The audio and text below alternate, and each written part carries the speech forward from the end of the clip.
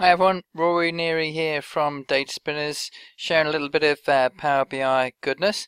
This is a little project I kind of cooked up for myself around the Premier League and being able to sort of demonstrate performance and so on.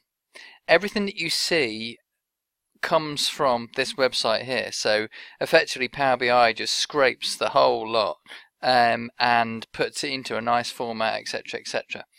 So, cutting straight to the report itself, it's starting to become quite a nice user interface. You don't have any of those artifacts when you sort of hover over. So I can jump through to show summary, and there are a few bits that technical bits on this. So what I've done is I put some drill through instructions.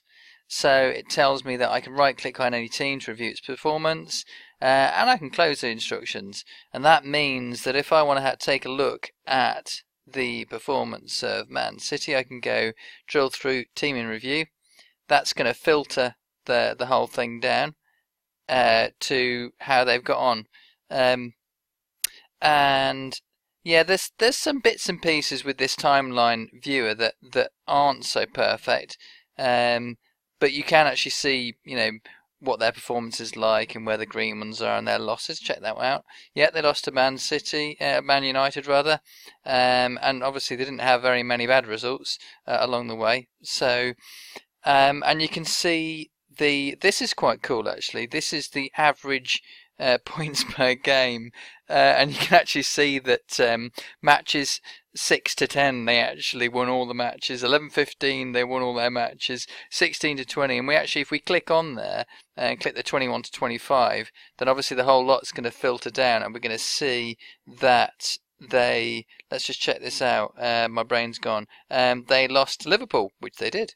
Now I've got a match URL click here, and all this does, to be fair, is just it just has a crack at googling that particular match. So let's have let's see what that actually does now.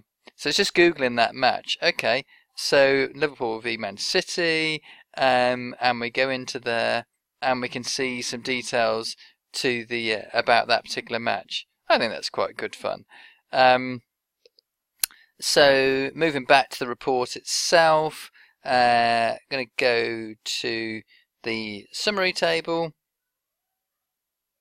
and you can see the split between the halves of the year. So actually Bournemouth were doing pretty bad in the first half of the year, and then they managed to nail it in the second half of the year, which is quite good fun. And there's lots of nice little features you can do on this. You can sort of drag this along just to see how they got on. Obviously Man City was right up there, but at that point, and if we cut it at that point in the season, you can actually see a completely different performance going on. In fact, Man United, it was actually more towards the end of the season, I seem to recall, they did a lot better. Maybe not. I'll just see what their last few, yeah. But even so, look at that. You can see it's all changing now to show how the various teams got on.